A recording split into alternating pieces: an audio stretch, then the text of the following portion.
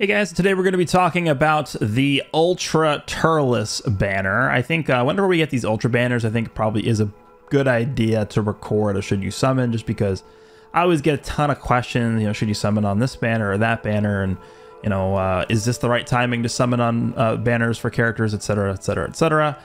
Typically Ultra characters are the best characters in the game, and it's been that way since Ultras have come out. So we're going to take a look at this Ultra Turles banner, and I'm going to give my opinions on whether or not you should be summoning on this banner. Now, of course, as always, these always come down to your specific account status, what kinds of teams you're running, what kinds of characters you already have access to with your account. So for example, on this Ultra Turles banner, if you are somebody who likes to use the movies team, if you're always running the movies team, if you have a competent movies setup to run this Turles on, I could actually see an argument where this might be a banner worth summoning on if you are somebody who just like mains the movies team, or again, you have like a very good movies team that you've been running for a long time. For most people, I think it's almost never worth summoning on Ultra banners. I think there are very few exceptions, like for example, Ultra Super Saiyan 4 Gogeta probably was one. The banner formats themselves just aren't great, but obviously it's just like a lot of these characters are must-haves. I will tell you right now, I don't feel like this Turles is a must-have. That doesn't mean he's not good. I think this Turles is in contention. Again, I've only done the initial showcase on this character, so I really can't say where he's going to rank right now, but I think he's contending for top 3 in the game, which is crazy. I mean, that's insane. Like, this character is insane. That's no question. He's a ridiculous character. But when I'm talking about whether or not you should be summoning on these banners or not, I'm mostly looking at the overall value of the banner themselves. What are the featured characters in the banners? Are you going to get a lot of value from your CC being spent on this banner? What kinds of perks exist on this banner that you can get from summoning on it, etc. So we'll start off by taking a look at the featured characters list here. Obviously, Turles himself is a crazy unit. If you're summoning on this banner, your number one and maybe only goal is probably going to be to pull this Turles. And if we go down, here are the 4 Legends Limited characters on the banner. Whenever we get an Ultra banner, there are usually 4 Legends Limited characters on the banner, sort of alongside the Ultra character. So the first one we have is PyCon, who revives into Super Gogeta. I definitely feel like this guy was really, really good back when he released almost a full year ago.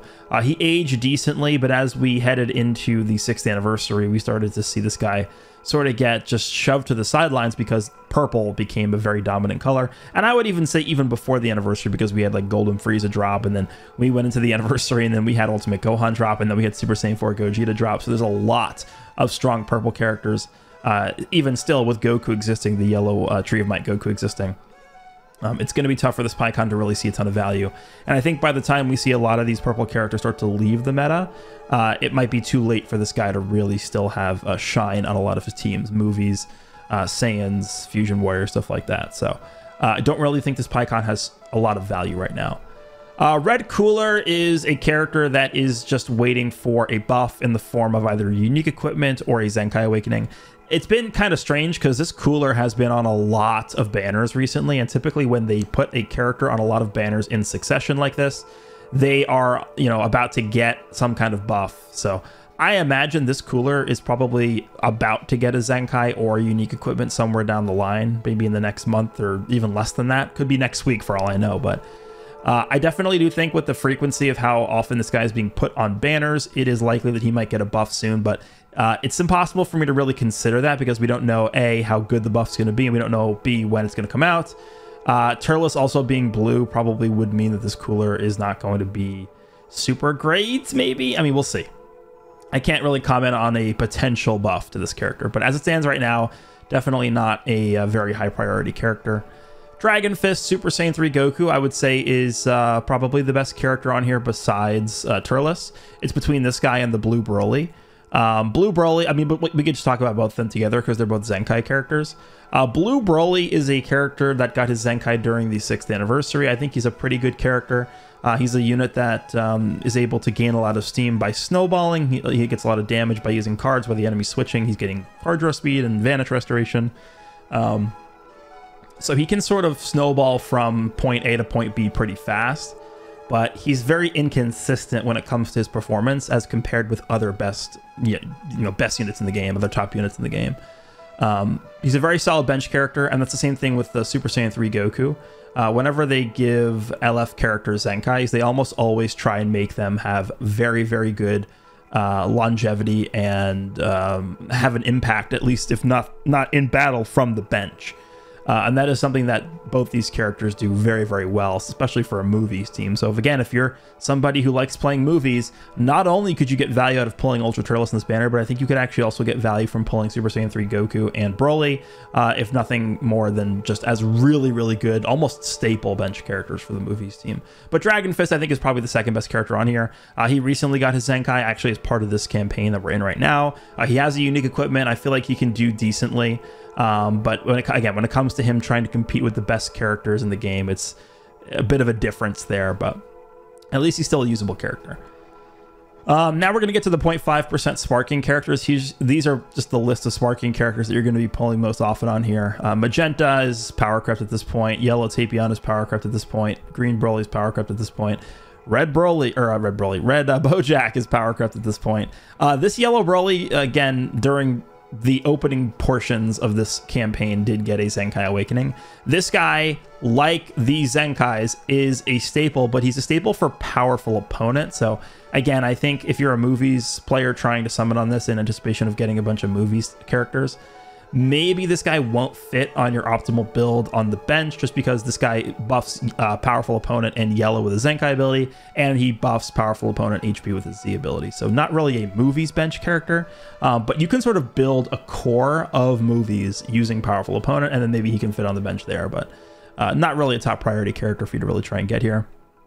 Yellow Turles is, for some reason, not Zenkai'd. I don't know why they decided to go with Yellow Bardock in this celebration, but yeah, this guy's worthless right now until he gets a Zenkai at some point. Now here is an interesting character, Blue Slug. He does have a Zenkai. He's actually a really good bench for regen, which doesn't really play into the rest of the banner here, but this guy did get a unique equipment that actually is pretty interesting. I don't think this character is competitive really, but it's a pretty good one. I would say it's one of the better unique equipments for Zenkai characters we've ever seen. But again, this character is not really going to fit amongst the other movies characters you would use if you're going to be pulling on this banner.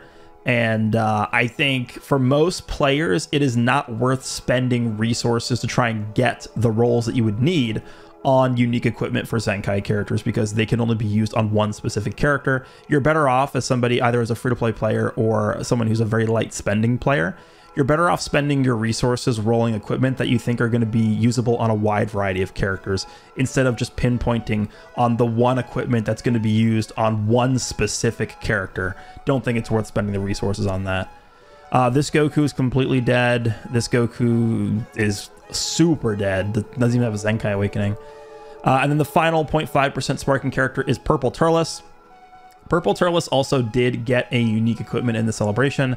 I don't think this Purple Turles' unique equipment is as good as the Blue Slug equipment. But again, I think it at least makes him usable. It's kind of a roulette style equipment where it's really going to base this character off of how many green cards you're drawing. And that's kind of been the soul of the character ever since he first dropped. It's how many green cards can you use with him? Can you spam them? And if you're not going to draw greens, I mean, I have multiple videos on my channel trying to showcase this guy off.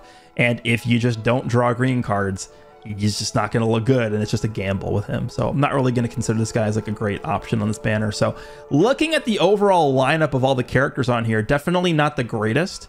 And for that reason, especially in combination with the banner format of Ultra Banners not being good, there's no way I could recommend anybody to summon on this, unless you are just like only focused on movie characters. If you're somebody who's basically based your entire account around movies, which honestly isn't a bad idea because of how often movies gets buffed. There's so many movies characters that exist that it's just really hard to avoid buffing movies. I would say it's not worth spending on this banner. Again, the format of Ultra Banners is just straight up inferior to LF Step Up Banners. I would say we are now less than 2 months. Believe it or not, we are less than 2 months from Legends Fest.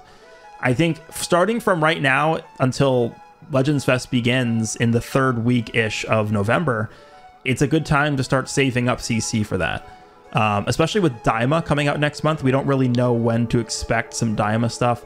There could be some hype new forms for characters coming out in this game. I don't know if they're going to be saving Daima for Legends Fest or just dropping stuff in 2 weeks for Daima. It's possible. I'm going to do a separate video talking about Daima stuff later this week, but there's a lot of potentially very exciting and hype stuff coming out soon. So I would say unless you are just a full-blown movies main, it is certainly not worth summoning on this. Again, it's not really a new thing for Ultra Banners. You just compare this. There's no summon coins on Ultra Banners, which means you can't get the tickets to summon. You can't get Z power. There's no pity system.